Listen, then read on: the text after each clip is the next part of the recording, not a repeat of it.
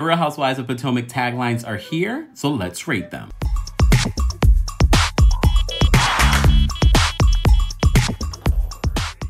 Shout out to our friends over at lovebscott.com that had the exclusive taglines before they were released. So, Giselle, I'm no angel, but give me some grace and you'll learn to adore me. I don't know how I feel about it, but what I do love about this, it's references of all three of her daughters, which hopefully this means her season will be about her and her family, because I find that more relatable. I'm going to give this, if it's based off of that, I'm going to give this a solid 8.5. Ashley Darby, you don't have to dig for gold when you shine this bright.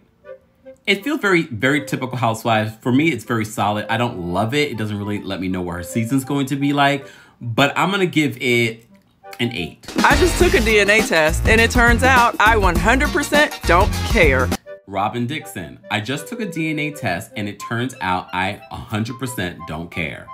Shut up, girl! Shut up! This is, for me, the same of her giving the audience the middle finger at the end of last season. So just because it feels like that's the same energy she's going to give us throughout this season, I'm going to give this a 5. This is why it's important to hear them say it, because Candace sings this part. When they go low, I just hit high notes.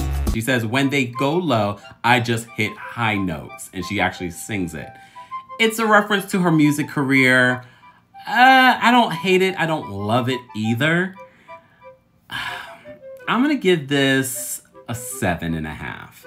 Can you guys believe we have 8 housewives this season for Potomac? This is a full cast. Mia says, it doesn't matter the size of our home. I'm always the queen of this castle. Hell no. Very typical housewives. Based off what we are hearing and seeing, it doesn't give me a reference of what we can expect in regards to her storyline. It's solid though. I'm going to give it a 7.5.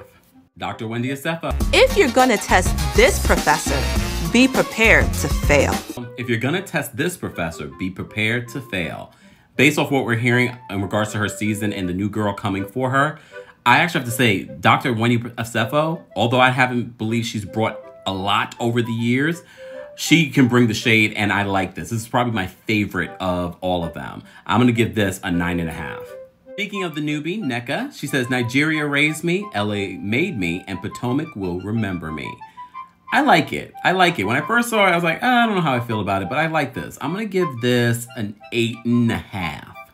Last and definitely not least, Karen Huger says, I don't ride the fence, honey. I am the fence. You ride me.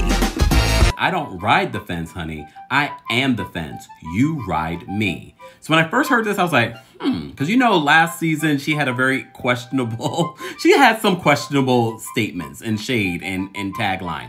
But when you think about this, the way that they rode her last season, I'm sure they're doing the same this season. I'm going to give this a 9. I think this was solid. I'm only giving it a 9 and not a 9.5 or a 10 because we have to think about it a little too much in order to get it. But welcome back to the queen. You bring the lighter, I got the fuse. You make a fire, I'll ask you. Follow my lead.